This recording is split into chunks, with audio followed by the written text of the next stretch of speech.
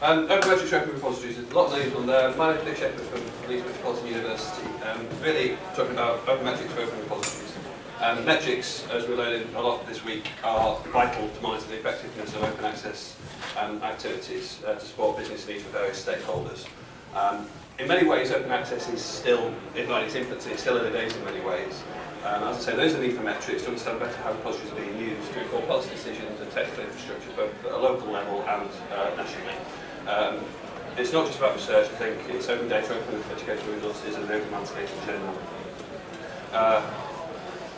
This year, although open access is growing up, this year sees the 10th birthday of the BOAI with some explicit recommendations about the alternative metrics that should be used in evaluation and assessment. And the repository should be heavily involved in exploiting those opportunities, any opportunities for usage of bibliographic data and make them openly available.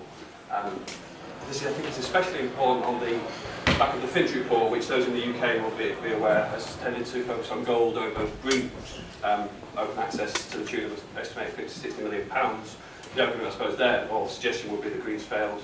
What does failure look like? There's like that, I think. What does success look like? And have we got the evidence for that? So, to repository management saying, we'll open it up. Ideally, we want the article level dynamic data.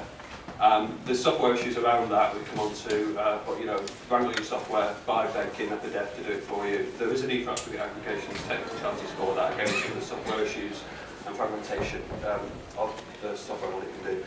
From my perspective as an institutional repository manager, I'm interested in a number of factors: total number of records, full text, metadata only. I prefer to have just full text. I don't, unfortunately, not many people do.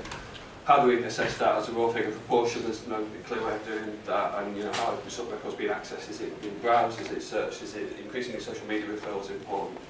I've got software issues, to put it mildly. I won't bother you with those. I tend to rely on Google Analytics, which is great. You can get lots of data from it. You can get good overviews and you can drill down into the data. It's difficult for me to actually make dynamic article level metrics available, though. We can get sort of demographic data and a variety of visualizations, and increasingly visualizations, I think, through the forum. Equally, I'm unashamedly cover IR stats, which I think is the best example for the software I've seen out there that's not really been hacked. You still need a dev to do it for you, but there's all sorts of nice visualizations for you. And it has an open interface, which is crucial again, I think, because again, in terms of the spirit of openness and getting that stuff. This is an example from Edinburgh, I think, and as I say, great as an advocacy tool. You can. I don't have e-prints, but so I'm not quite sure what sort of different data you're able to get out of it. But ultimately, it's dynamic, article level, visual, open. All the things that I think we should be aspiring to in our repositories. DSpace, from my limited knowledge, is a little less well served. Here at Edinburgh, there was a Google Analytics plugin developed which approximates the functionality of IR stats, does give you the item collection repository data. Not quite as slick, I don't think, as IR stats, but it's better than some of the other DSpace stuff that's out there. There was a link on that last slide to actually get this stuff from GitHub. When Brian originally started looking at this, he started to, even just getting full text numbers was very difficult. From the back eFints, it was configured to do the full text search. You could do that, but when he tried to do it across a wider range of repositories, he found they weren't configured in that manner. I could do it for my repository. So a more scalable approach was thought to be the National Aggregation Service, which was RepUK, which another service I'll tell a bit about later is Core, both of which we found, again, in a very basic sort of look at them, I found a few discrepancies. I keep banging on about full text repositories. I think we should be looking towards those, especially with Chris repositories coming, that's issues for this topic as well. RepUK is again, lots of data visualization you can get out of RepUK. There's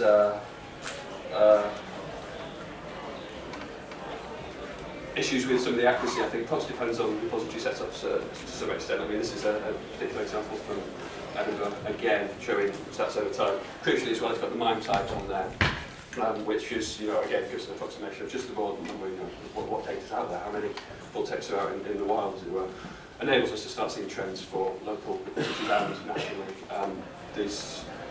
According to Quick Look, that's been going for 400,000 PDFs. Obviously, this needs to be taken with a pinch of salt and interpreted, but so the data is going to come there.